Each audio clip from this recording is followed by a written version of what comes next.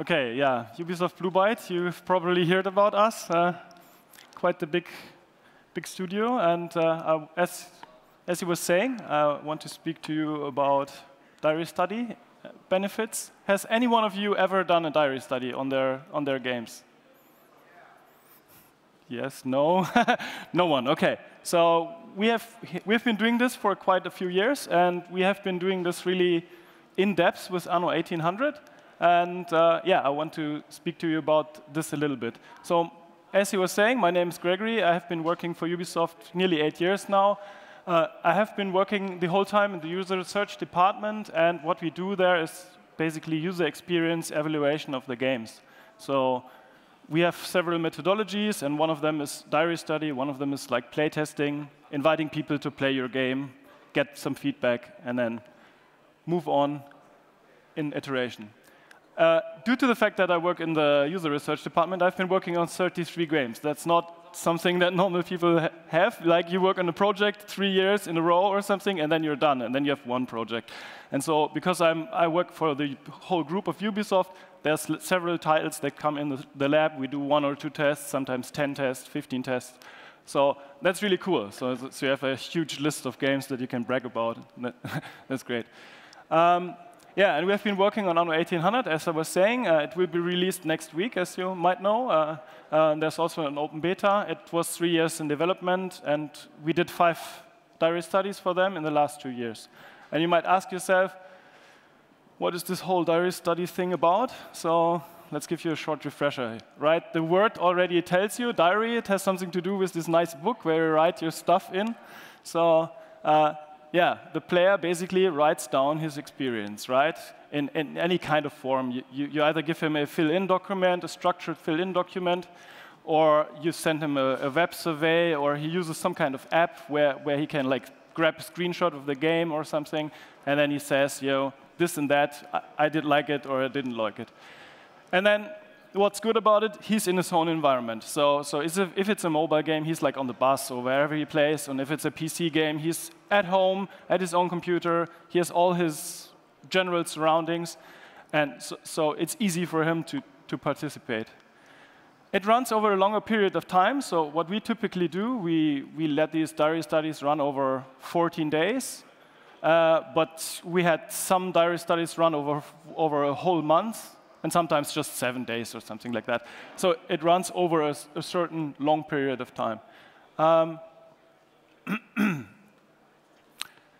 At the end, when the players collected their entries, what they do, they kind of send them in. Or if it's a web survey, obviously they're in your database right away. So what do you do with all this stuff? When you get that, you analyze the results, right? So you have lots of data that the players have sent in. You have some data from the games themselves. And then in the end, that's our job, basically.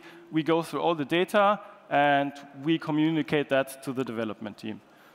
So that's the diary study, basically in a nutshell for you. And let's show a few of the pros and cons of diary studies. So from our perspective, one of the pros, obviously, is that because the player's at home, you're understanding his own surroundings, right? His problems with like his internet connection maybe sometimes, or with his controller, or with his things, right? In our lab, obviously, everything is the same. The computer's the same. The controls is the same. And at home, the players have their own stuff. And this can have an impact on the player experience, obviously. Then, what's great, you get a long-term insight into the player behavior. Because it runs over 14 days, players submit their data, for example, every day, or every 2 hours, or every certain amount of in-game time. And so you can learn how this develops through the game, and then also when the game is really long, when it's like 120 minutes long, hours long, you can sometimes gather some data for the late part of the game and not like the early part of the game where it's easy to do a test in the office, right? And then also, if you have a huge amount of players in your diary study, you can see how they naturally drop out. So you kind of get some insights into retention, and that's really great. What's obviously a positive side is it can be run remotely. So if you have a set of players that you want the game to test, they can be everywhere on the world. That's not a problem, right? Or if you have people that can't come to your office, for example. We have a few players that have disabilities, and they can't come to the office to test, but then they can play the game at home and give you their feedback. So that's really good. Then, because it runs over a long time, you can use regular tracking that you would use for the live part of the game later on. You can use that in the diary study as well. Obviously, the development team has to integrate that in the game before the diary study runs, but then you can use that as a test run, and then you have the qualitative data of the tracking and the quantitative data of the tracking and the qualitative data of the players, where they basically said, I like this, I didn't like this. So that is great, because then you can kind of correlate these data streams and learn something about that for the future. And then also, what I really like about diary study methodology is that it's rather flexible, right? If you want just a few feedbacks, then just ask them a few questions, like, what was your main emotion today, right? And if you want lots of feedback, you can have like huge things that they have to fill out and stuff like that. And then also, you can talk with the development team, back and forth, what kind of data they want and stuff like that. So it's really flexible. What are some downsides from our perspective? One is that because it's so much personalized data, the stuff is obviously affected by the player themselves, by their surroundings and all this stuff. So you get lots of positive or negative subjective experiences, and it's obviously affected by cognitive biases. And also, because you're, as a user researcher, you are basically carrying the test, and you read the stuff every day when it comes in, and then sometimes you have your story in your own mind. You read in between the lines of the player, and then you think, oh, it's this kind of player, or it's that kind of player. So you sometimes overvalue certain things that they say or stuff like that. So that can be a problem. And then also, it's sometimes a bit hard to select these players, because it runs over a long time. So when you say, OK, for example, can you play in our diary study? And you say yes. And then we say, OK, it runs 3 weeks, and you have to play at least 2 hours every day. And then you go like, I don't know if I have the time, right? I have a work, I need to study or something like that. Sorry. So that's a problem. And then also, what sometimes is a problem, if you have just a few players, then you might have one player that hardly gives any feedback. He just says something from time to time. And that's not what you want. You want people that are vocal, that can like actually tell you what might be a problem or what's weird. So that can be a problem as well. And then, obviously, as I was pointing out, it runs over a long time. It has lots of players, so you get lots and lots and lots and lots and lots of data points. So it's a lot of effort. So that's one of the things why we, as a big studio, can do these things. But as we will later see, you can also do this in a much smaller scale. So what are the key findings from our side with this methodology, with these 5 tests for Anno?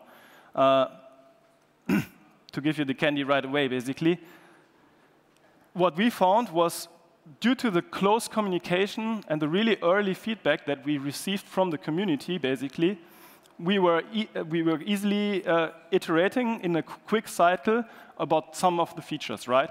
Because some of the features sometimes could even be changed while the study was still running, right? Someone would complain on day 2 about something, and then we would tell that to the team, and then the team would patch the game overnight, and then the next day it would be fixed, and you would get new feedback on the thing, and that's great. The other thing was, because there was some kind of direct link between players and the developers, with just us in between as a immediate person talking in between, we had like great player involvement, because they felt heard, they felt like, oh, I'm in close contact with the dev team, and also the developers were like, oh, this is so amazing, you know, we have feedback from the first day, and it's so much feedback, and we can improve quickly. And so both sides were really happy, everyone was enthusiastic, sharing their ideas, getting work done. It was awesome, right? And then also, and especially for Anno, because it's such a long time to play through a single game, it's really great to have this long-term feedback. Because you can then see that at the end of the game, for example, there is some problems. Or there's the end game, and that's boring, right? The beginning of the game is cool, and then everyone reaches the end game, and then you have the idea this mechanic will be working great in the end game, but it doesn't. And this is really good because you can learn something about these long-term motivators and about the lame get contents. And also you can see that certain features work at the beginning but don't work at the end, while other features are complicated and hard to understand at the beginning, but they are the core features at the end, where people say, this is a great feature, I didn't understand it at the beginning and it was shit, but now I have to say, this is the best feature of the game, right? So you can see that over a long period of time, these perceptions of features change a lot. So yeah, and one thing that we really liked is you have all this tracking data, as you were seeing in the previous presentation as well, right? Steam has some data, and you collect your own data. So when you just have the data, you sometimes don't know, right? There's some oddity in the data, and you're like, something has changed, but we don't know what's actually happening. And then you look at the game, and you have to come up with your own explanation. But when you do these diary studies, you can actually go back to your diary study and see if this oddity was in the diary study as well. And then you can see what were people saying. And then you know, oh, OK, I understand now. They had the problem already. We didn't focus on that. And now it's in the live game as well. And then you know, basically, what you can do. And you don't have to look at the game again, right? So this is obviously a great thing. And the last point was for us, normally, and I will go into some more detail with that later, you get some just random indications how to improve the game. But with the diary studies, because people are involved such a long time in the study, they come up with really actionable feedback. They say, OK, this feature works like this, but if you change it in this way, it would work better, right? And so the development team gets this feedback right from the community, and it's much better suited to just do something right away. So that worked really well for the dev team of Anno. They were really happy about this feedback. So you might ask yourself, how did we get all these cool key findings, right? So what kind of data did we collect, for example? So as an example, we had this player-submitted data, I was saying earlier. And so there's obviously some player data, the name, the day of the study, something like that, like Uplay name or something. Then there's some status and statistical data, and you can see some of that in the screenshot over here, right? Number of islands settled or farmers on main islands, something like that. This is to correlate that with the tracking, right? Because you don't know really, does the tracking actually work? And then you have like two ways to get this data, and then you can see, OK, tracking is actually working well, and players reporting the correct data. Then we always have this most negative, most positive experience, as you can see here in the what was the most negative experience you had during your session, right? People write down what was my most negative experience. Then we normally do these 3 most prominent emotions, and there is one hint I have to give. We have lists of emotions, because if you don't have lists of emotions, people write any kinds of emotions, right? Tired is an emotion, obviously. So we were like saying, OK, we look up what kind of emotions are actually in psychology, what are the core of emotions, and then you use a list where it's just a pull-down menu, and you can select positive emotions, and it's just these 6, right? And not something more. Then it's easier to correlate, right? So most prominent emotions, and once again, a small comment. Why did you feel this emotion, right? And then also, we let people rate their average daily fun or something like that, mostly on a 5 or 7-point scale, so that you at least have some graph how they liked the game during the study. And then we normally have this retention self-assessment, or when there's a huge amount of player that we let them drop out. But normally, we do this retention self-assessment, so we basically ask, would you continue playing after today? And then players say yes or no, or maybe. And then they say, once again, why would they continue, or why won't they continue, right? And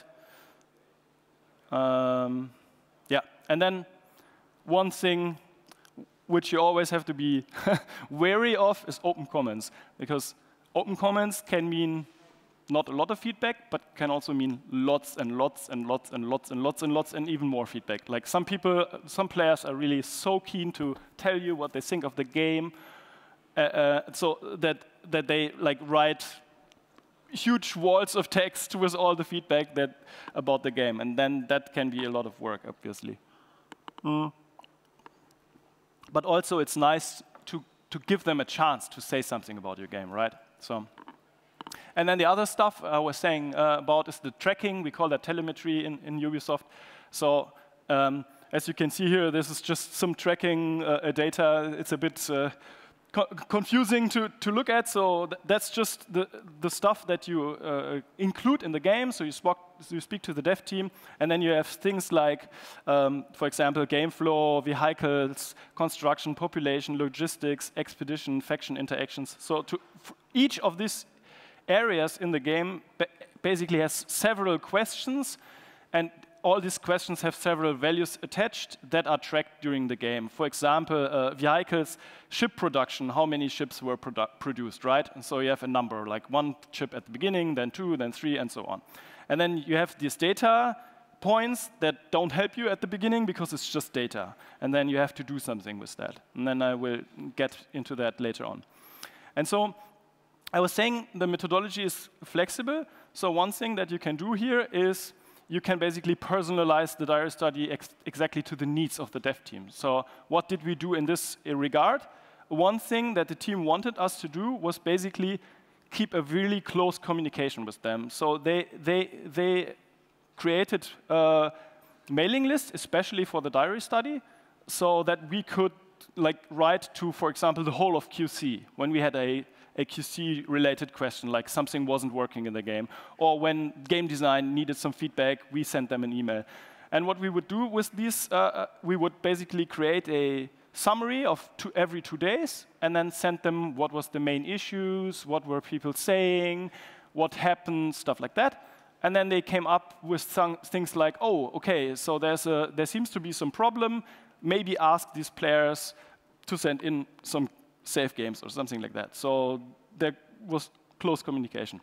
And as I was saying, certain feedback then triggered direct changes. So sometimes they would go and create an overnight version where when the player would come back to the next day, there was an update, and then the game was kind of fixed or changed, and then they could get new feedback on the new feature right away. And what was also great, because we were in the middleman basically, like when there was some harsh feedback coming our way from the players, we like made it nice and friendly and sent that to the dev, right? So that, because like when you read your forums, sometimes that can be really harsh. But now, as you have this filter function, it works much better. And then also, you have these players, right? So you have to keep a communication with the players. And what did we do? Yeah, we asked them for a Skype account. I mean, this is kind of old school Skype nowadays, right? Who uses Skype? But still, most players had a Skype account, at least from the past. And then they said, OK, whatever. So what did we do? We stayed in close communication with them, which means some of us were actually working in the evenings, right? Because that's the time when people play their games. So we were at home, like running our laptops, and then we were chatting with the players. And what is sometimes interesting, some of these players were actually playing and communicating at the same time. So they were playing, and then there was some wait time, and then they wrote to us, I have been building a ship now, and there's this problem. Can you help me? And you would just say, no, you continue playing. But so due to that, you would get feedback that is similar to something like a think aloud test. And that was also nice. And then we could also compile. I mean, Skype has a function where you can basically have a text file with all the communication. So we could compile this data for the dev team as well. And then what also was nice, when we had problems, the dev team could ask us, please ask this player about the problem and make him do this and that. And then we can see what happens. So sometimes there would be tasks coming our way, and we would use these tasks to task the player to do something, right? And this worked really well. And then, obviously, you always have these players that are really enthusiastic. So we had one player who created videos, for example, or lots of players created screenshots with explanations of problems and stuff that they didn't like. And so we had an upload platform so they could share their stuff, basically just between us and them.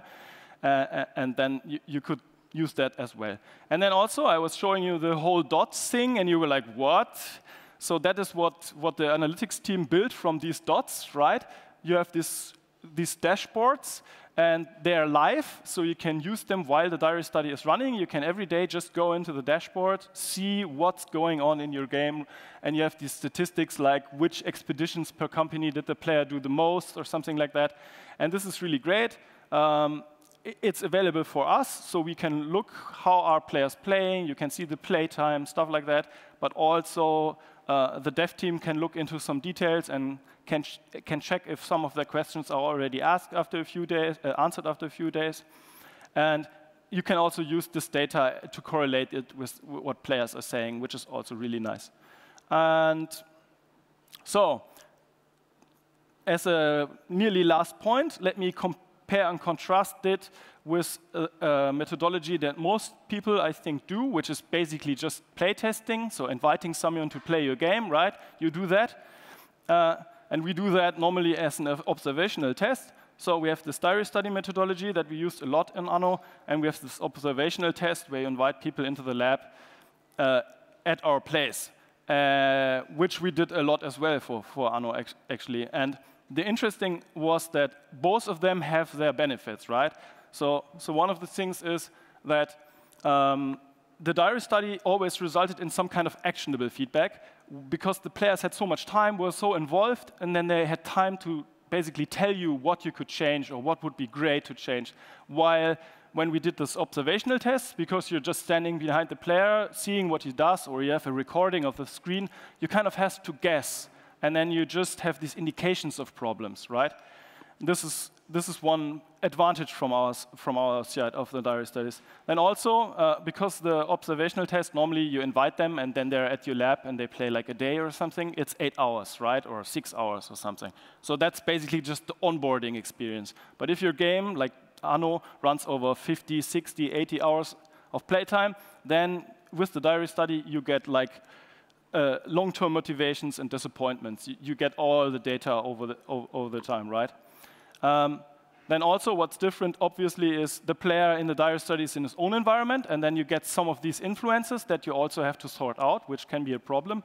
But on the other hand, when you have the lab environment, you can control a lot of the surroundings, so you get your data. But then again, it's not the typical way you play, right? You're in an office, someone is standing behind you, there's a camera recording your face. That's totally different than when you're at your home. So there's different kinds of things that have influence on the data. What we say is basically that the observational data gives you slightly cleaner data because you as a user researcher can like minimize the effects, while in the diary study you have all these subjective experiences and there's lots of cognitive biases involved in there, right? And then what comes from point one basically is that there's suggestions by players in the diary study, and there is sometimes suggestions by players as well for this observational test. They say something in between, but normally the team has to come up with their own suggestions. They have these indications of problems, but they don't know what to do, right? So that's the difference. And then also, at the observational test, you have the short, intense playtime, so you're right there, you have to play, while in the diary study, it's lots of playtime, right? It's really long. So, as I was seeing, no one had done this before, and as like all the talks so far were more on like indie games, I thought like, how might I help you with this diary study methodology? And I have to say, yeah, can you do this on a budget actually? And I lecture at the university, Media Design University as well. My students always say, no, that's too complicated, we can't do this, right? But I say, try, because you can do this actually on a budget. You can do this with a small number of participants, 5 or something. Okay, then you have this problem with feedback, but whatever, at least you have some feedback. You can ask friends and family or your coworkers, right? Because when some coworkers don't work like directly involved in the game, then you can ask them, and they can play, for example. You can keep it really short, just make, for example, ask them to just report something that's bad, right? Every day report what's bad, or something like that. Then just have a few questions, or maybe just one question. Definitely skip on the open questions, because then you don't have to read all the stuff, right? This is an easy way to save a lot of time. use tools. There's several tools out there, like Look Back Fellow or something like that. So there's lots of tools that you can use. You can also do that with the basic tools. You can just do it with Word or with Mail, right? But when you use these professional tools on the web, it's all in one place. You get the data, it's already there. You have analytics in the tool, so that's really easy. And if you don't have the time, sometimes you can even use the trial version of the tool, right? So you can do this on a budget, actually. So that was all of that. Thank you. I think that was a lot, actually. Sadly, we don't have a lot of time, as he was saying. So when you have questions, we are here. We have our own booth over there. You come visit the booth and ask us questions, and I will be over there maybe, and you can ask me questions there later. Perfect. Thanks a lot.